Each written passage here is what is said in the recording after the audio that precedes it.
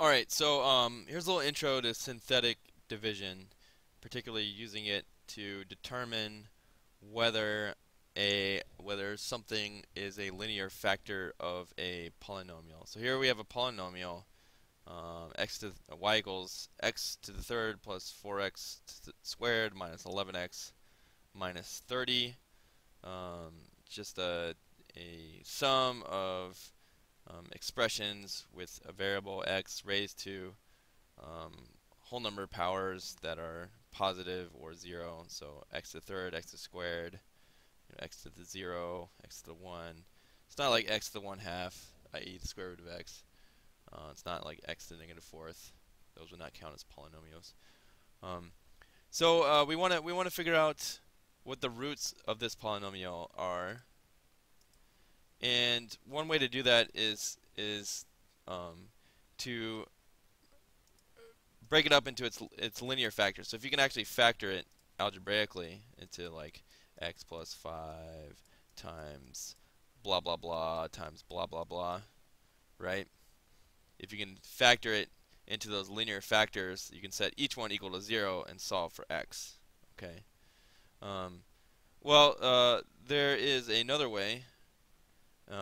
If it's difficult or impossible to factor a polynomial, but you have a general sense of what would be a good guess for its roots, for example, maybe you graph it. This is what I recommend. In my school of thought, first thing you do, pop it into the graphing calculator and get some candidates for roots. Um, so it looks like this 0 or root is 3.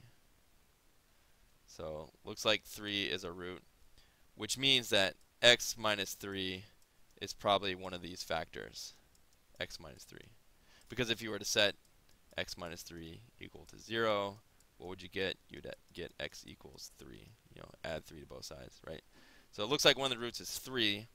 So looks like x minus 3 should be a factor of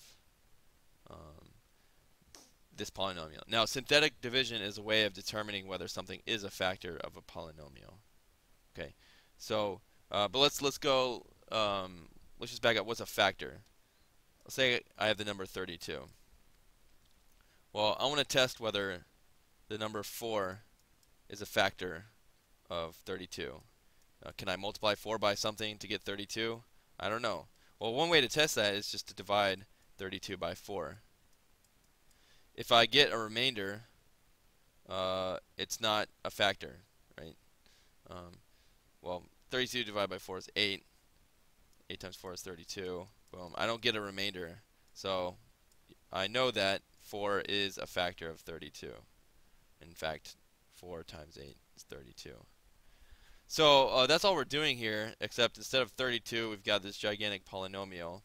And instead of 4, we've got a possible linear factor. Right, so here's the method of synthetic division.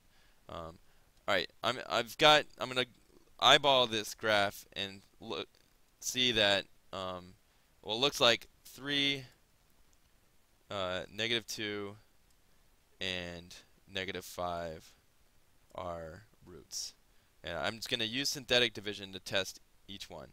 If I divide this polynomial by x minus 3 and I get a remainder of 0, boom, it's a factor. So how do you actually do that? Well, you set up your little L-shaped thing like this. You put the root that you want to test out here, and then you put the coefficients of your terms up here.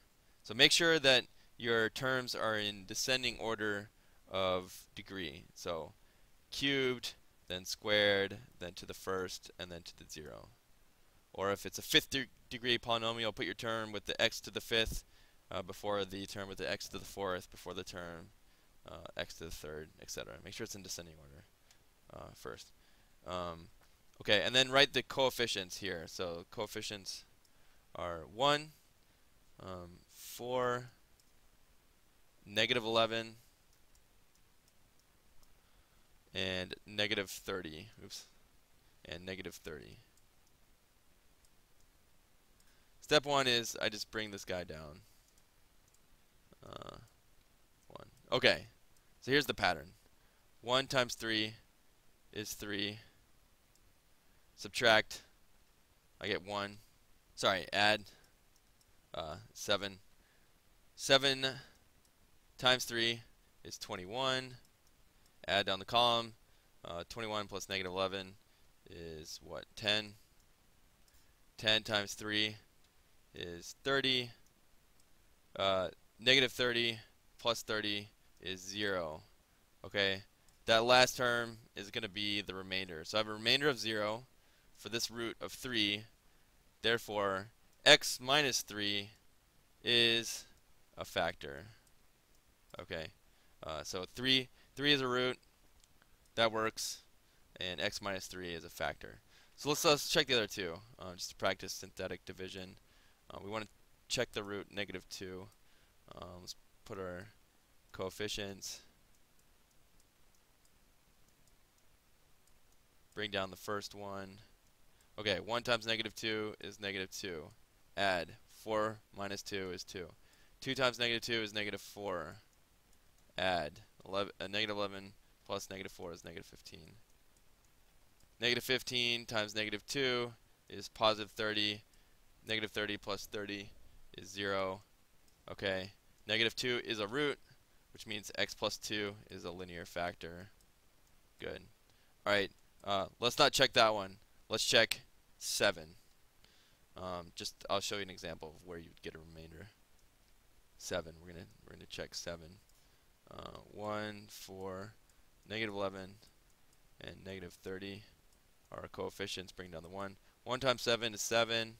Add 11. 11 times 7 is 77. Minus 11 is, what is that, 66. 66 times 7, I have no idea. 462. 462 minus 30 is whatever that is, 432.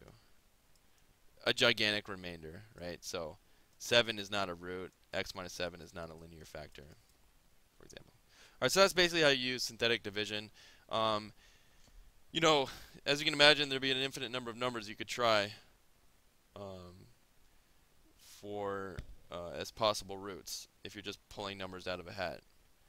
So you need a kind of set of numbers that you're going to try. So you could graph it and then eyeball it and see if you get, come up with a list of whole number roots that could potentially work. You know, you might have a root that's 2.178888, repeating or whatever. This is not for that. And there's other ways to come up with the list of candidate roots. But start with your candidates. Use synthetic division. If you get a zero remainder, that means that the number was a root of the polynomial.